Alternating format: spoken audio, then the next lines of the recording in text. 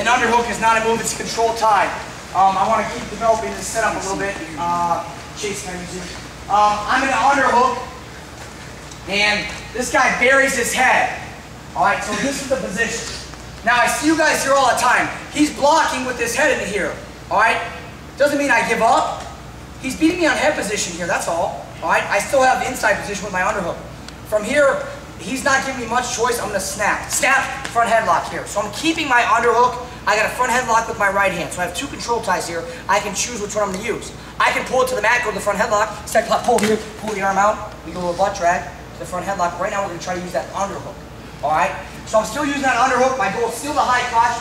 Basically, I want to transition from underhook to front headlock to underhook high crotch. Alright? And this is where you guys start to get dead. When it's not just one motion to a shot. It's, I go from underhook to front headlock, back to underhook to high crotch. This is easy to beat. I'll be honest with you guys. One setup, one shot, circle, head outside single. Okay, well that guy knows it's coming. The transition points are where I make some progress. Where I start making some money, right here. I jam that underhook in, he's blocking me off. Alright? From here, I gotta feel this. I can't go underneath him from here. Snap. I'm in a good front headlock position. Notice my chest is covering his head. My chin's in the center of the back. I will circle. I will step back a little bit, get a little bit of space, and let that head come out. Here. So I'm letting the head come right back out. I back out just a little bit to let the head come up. I'm letting the head come up. He wants the head to come up. If it doesn't, I'll pull him down to the mat. Alright? So I'm going to go from front headlock to high crotch. Alright? I want you guys to have as minimal transition time as possible from when you snap to when you shoot. Alright? But recognize the fact that you do have to let his head come out. Defensive guy, I want this. I want this. We got the underhook. This guy's got me on head position. Snap, front headlock. Now I'm going to high crotch. Just I'll go to this angle so you can see. Going here. Let that head come out. High crotch. Let's go to that power lift. Power lift. Remember, we're going to step across the body. This time, instead of going to two legs, we're going to go back arm elbow deep, pop our hips and drive. Underhook. He's buried. Snap, front headlock. High crotch, circle back. Power lift. Power lift. I'm in the head outside single or high crotch. I'm sorry, high crotch. I'm going to take a step across his body. As I do that, my back arm goes elbow deep. I pop my hips.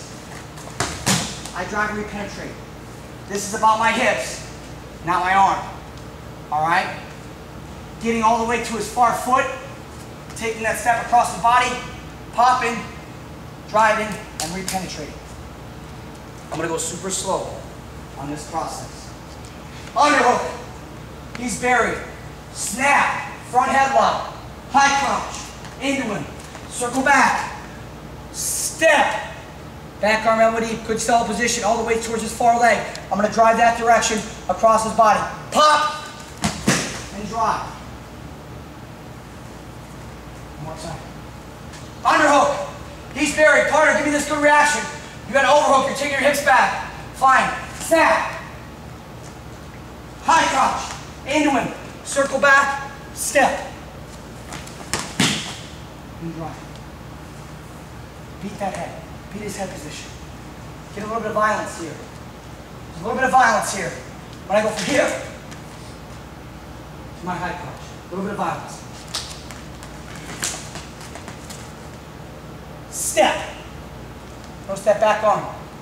My back arm goes elbow deep. I'm still in my stance. My hips are going to pop. And drive. You got it? Let's do it. 1, 2, 3.